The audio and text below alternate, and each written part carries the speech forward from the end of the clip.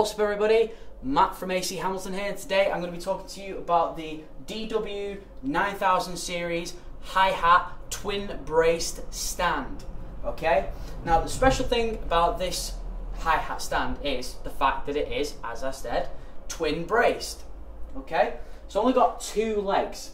Now that's very important for a number of reasons. Okay, primarily it's because when you are setting up to play a show, if you have a triple braced hi-hat stand, sometimes that third leg can get in the way. For all of you tripod enthusiasts out there, this does come in the three-legged base, just so you know.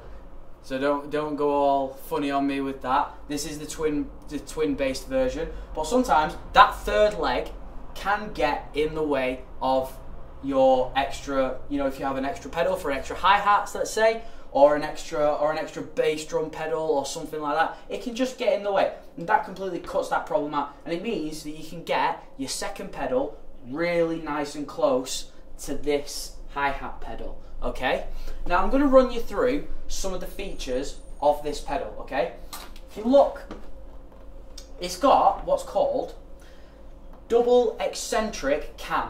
Now what that means is it's got two chains here and here. Okay, now this means when you are playing, it's much more sensitive to where your foot is, to how you are playing. So when you press down, it instantly goes. Okay, and that's very important to some people, because sometimes hi-hat stands can be a bit lazy, especially when you know, if you're trying to do foot ostinatos or something like that, it can be a bit lazy and hard to play. So this is a really good feature for that. It's also got what's called a locking mechanism for the bottom here. Now what that does is basically you unlock this little nut here, and you'll twist this, and basically that moves the pedal slightly up or slightly down, and that offsets the weight of your top cymbal. So that kind of changes the way it feels and the way that you play. Okay. Moving up, you know, you've got your regular nuts here, which control the legs, how they fall flat. You've got your nut here, which controls this little pole here, which goes higher or lower depending on where you want it. Now this little thing here, this little nut, controls where your bottom hi-hat is. Okay, so depending on where you twist it, it'll offset the weight of your bottom hi-hat, and it'll offset the weight of where that's positioned, allowing again different feel. If you want that proper level to the top hi-hat, you can have it like that. If you want it slightly offset to get a bit more of a scratchy sort of sound on your hi-hats, then it can do that. Okay, it also comes with this handy little clutch here. Okay, now this is a very good clutch, primarily because of this here.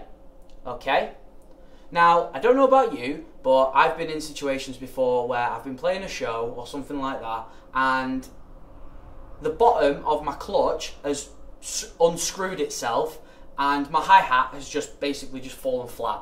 So I've got no hi-hat really anymore. I've got no control over where my hi-hat is. This stops that. So what you do is, get my little drum key out.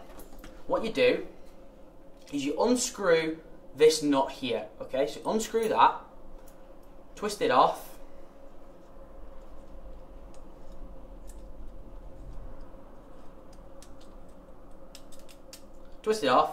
take that off, put your hi-hat on, twist it back up, twist it back up, and then what you do, you lock this. Okay, screw this all the way in, and that locks that hi-hat clutch into place. So your hi-hat now is not going to unscrew itself because it's completely just locked into place. Okay, so just put that back there when it's ready. So this comes with a variety of poles, okay? Now, it comes with either, which is this little bit here. The pole here is this little bit here, which is what your hi-hat cymbal will sit on. Okay, it comes with a variety, two different poles, okay?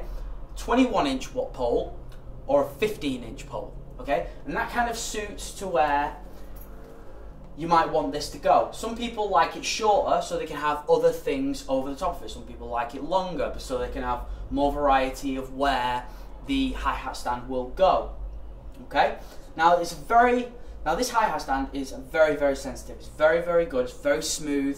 Like say if you want to do foot ostinatos, or if you're doing just kind of like the foot click with, you know, if you're keeping tempo with your left foot and you're doing something else, it's really good for that. It feels fantastic to play. It's just an all-round, really, really good high-end hi-hat stand. And that's all I have to say about this product. I've been Matt from AC Hamilton, and I hope you tune in again soon for more reviews, and I will see you all very, very soon.